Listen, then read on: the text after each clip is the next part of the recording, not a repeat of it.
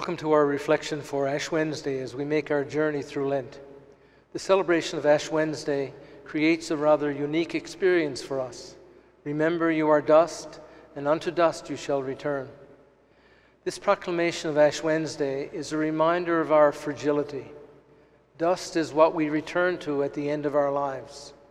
But long before we breathe our last, life reminds us of the corruptibility of everything.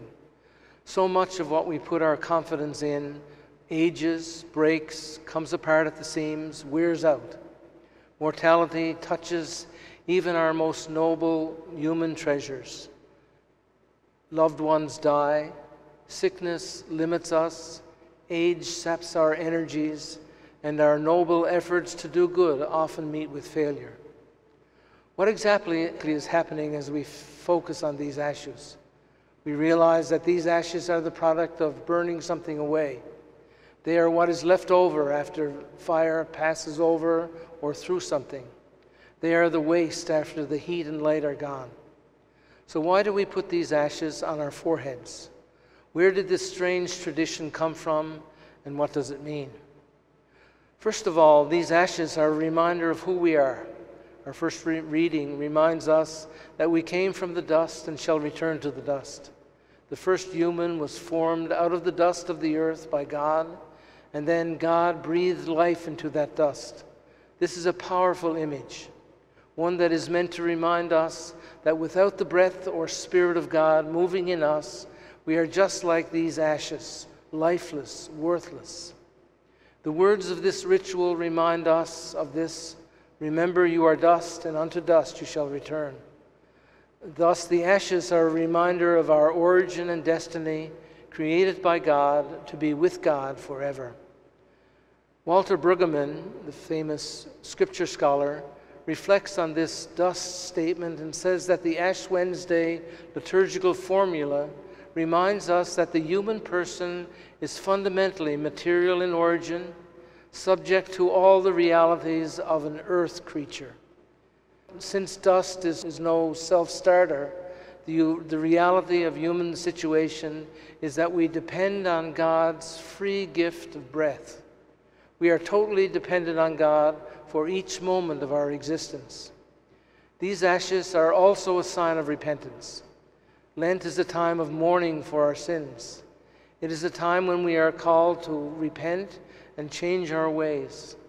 In the scriptures, it is common for people who are mourning to dress in sackcloth and put ashes on their heads.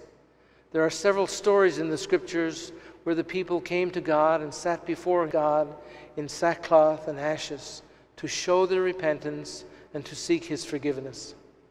These ashes of Ash Wednesday are meant to be for us symbols of our repentance and signs that we truly seek to follow in God's path. The people in the scriptures probably put the ashes on top of their heads. However, we impose these ashes on our foreheads with the sign of the cross. This is a reminder of how we are sealed for Christ. When a baby is baptized, the minister uses oil to mark the child with the sign of the cross, praying for protection. The mark of the cross is a mark of ownership. These ashes remind us that we belong to Christ, that He died so that we might live. It is also significant that we use palm branches to make these ashes. The palms are a symbol of victory. By making the ashes from the palms of Palm Sunday, we are reminded of how all our victories are but ashes before the glory of God. We are also reminded of the events of Holy Week and of how the victory of Jesus over sin was won for us on Good Friday. Thus, these ashes are a symbol of our voluntary decision and willingness to walk with and suffer with and join ourselves with Christ this season. These may be just a few ashes, but they mean a lot. They are a symbol of our need for God. We are nothing but dust and ashes apart from God. They are also a sign of our repentance and mourning.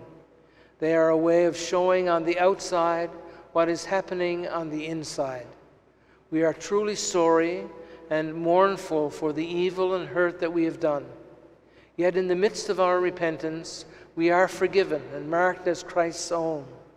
The very burning away of our sin by the fire of God's love makes us God's children, stamped and certified through the cross.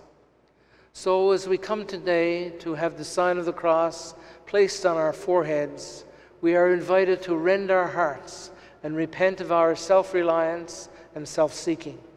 May we accept the grace and forgiveness that marks us as redeemed children of God.